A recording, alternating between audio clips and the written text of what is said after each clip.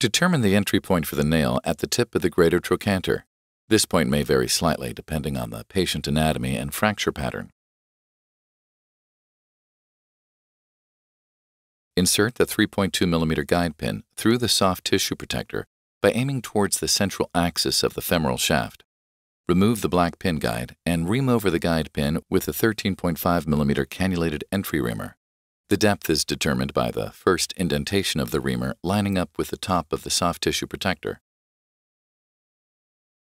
The 3.2 mm guide pin is removed, as well as the soft tissue protector, and the 3.0 mm ball nose guide wire is introduced down the shaft of the femur using the guide wire gripper. Measure the length of the ball nose guide wire with the guide wire depth gauge from the laser etch line to determine the nail length.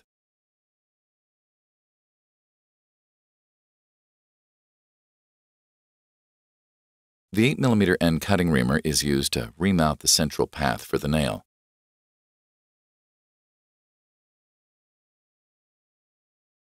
Progressively ream in diameter until cortical chatter is achieved.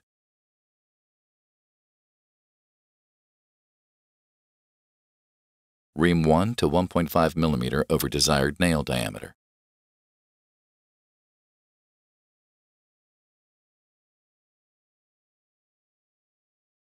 Introduce the nail into the femur over the ball nose guide wire.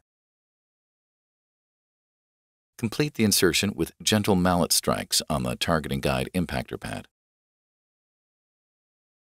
Remove the ball nose guide wire and slide the screw sheath, 4 mm drill guide, and 4 mm obturator assembly through the appropriate transverse hole in the targeting guide until it contacts with the lateral cortex of the bone. Remove the obturator and drill the bone using the 4 mm calibrated drill. Measure the screw length from the end of the drill guide using the calibration marks on the drill.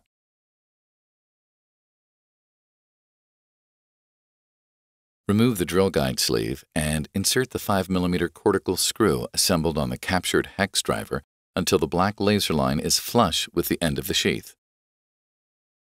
The sheath is removed and the reassembled screw sheath, pin guide, and obturator assembly is slid through the distal hole on the targeting guide. Remove the obturator and insert the 3.2 mm guide pin through the guide and into the femoral head. Use the laser marking on the guide pin by sliding the guide pin depth gauge over the guide pin and reading the required screw length. Remove the pin guide and drill using the 5.5 mm calibrated cannulated drill over the guide pin to the appropriate depth by using the calibration marks on the drill. Remove the guide pin and insert the 6.5 mm fully threaded cancellous screw assembled on the captured hex driver until the black laser line on the driver is flush with the end of the sheath. Once the screw is fully inserted, remove the screw sheath. Slide the screw sheath, purple, yellow, blue 5.5 mm drill, and obturator assembly through the proximal hole in the targeting guide. Drill to the appropriate depth using the calibration marks on the drill.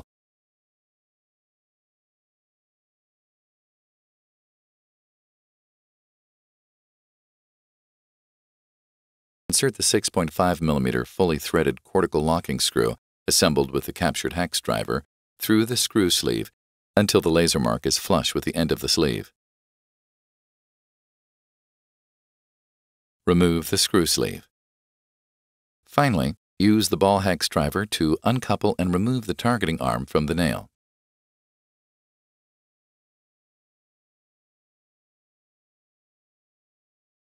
Using a perfect circle technique, drill bicortically through the distal femur with the short 4 mm drill bit.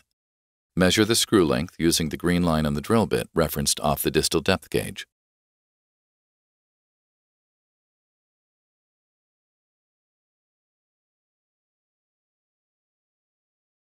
Insert a distal 5 mm cortical screw using the hex driver to complete the nail fixation.